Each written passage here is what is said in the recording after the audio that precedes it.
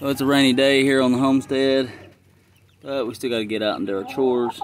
Here's Miss Mama Hen, and there's her 3 chicks.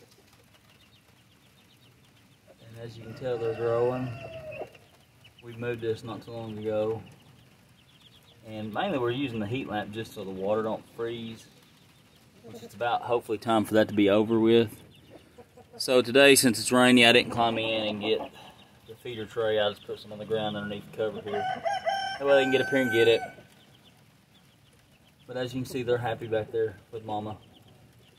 So we're going to leave it at that. We're not going to do a lot of video today just because of the rain and stuff. We don't want to get our phones wet and all that. But I wanted to show you that. And then, of course, a lot of chickens don't like rain, but ours seem to. So, I don't know. Homestead Know-How, life is good. Like, share, subscribe, hit the notification bell. We hope you have a great day.